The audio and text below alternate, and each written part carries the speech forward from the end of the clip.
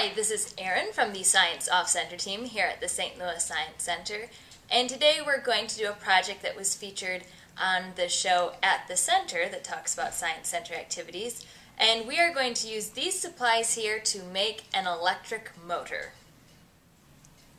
To start with, you'll need some sort of base. We're using foam core, and then to make it a little bit thicker, adding some corkboard to the top. You could also use cardboard or anything like that. Then you'll need to make the holders for the wire. We used aluminum from a disposable cake pan or cookie sheet. You cut them so they're about 1 inch by 2 inches, fold them at the bottom, and then poke a hole towards the top on each one of them. Then you'll mount them in place using thumbtacks. Eventually, you'll need to loosen up one of the thumbtacks to get the wire in, but you can start by just putting them in place to get a sense of distance.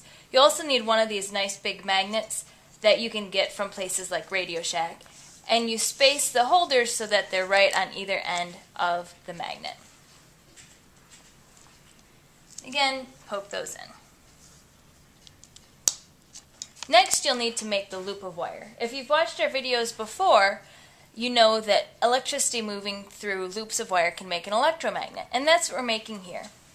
For this, you'll be using a spool of wire, something that you can get also at Radio Shack. It's called magnet wire. Ours is 30 gauge. And you'll have to strip the ends of it by using sandpaper. It's too skinny to use regular wire strippers. So you just pinch it and strip away like this. After you've done that, you wrap it around a D battery or a film canister to make the loop, leaving a couple inches at either end. When you're all done with that and you've wrapped the extra loops around, it will look something like this. And you can stick it through the holes in the aluminum.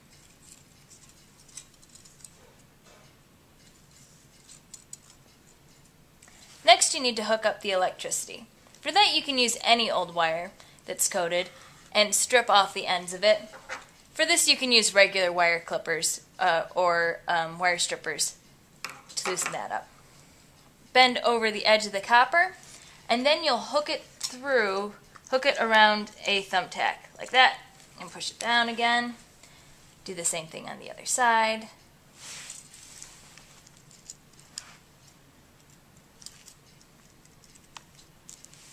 And it's in place. Lastly, you'll need a battery. A D battery works. You can also use a AA battery or anything you have around, and you're going to try to hook it up. Now, this can get hot, but we'll try our best.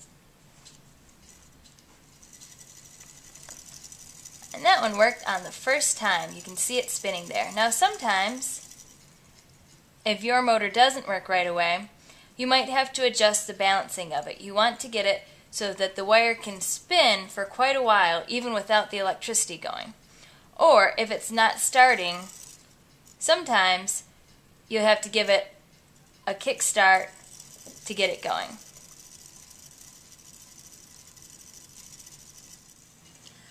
So for these motors, you have chemical energy in the battery that's being converted to electrical energy that's then being converted to kinetic energy, making the motor spin. And that's what makes the modern world go around. So for more details of how to make this, go to scienceoffcenter.org.